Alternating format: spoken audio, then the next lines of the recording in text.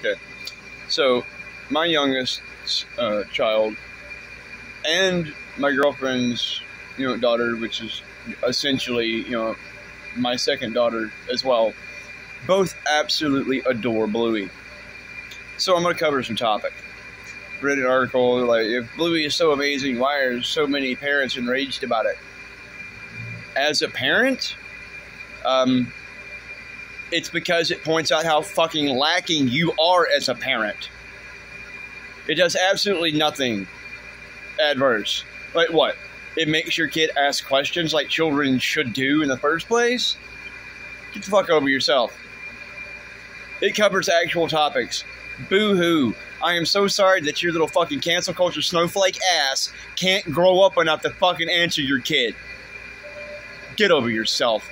I don't even fucking like kids' cartoons, and that show is fucking amazing. Okay?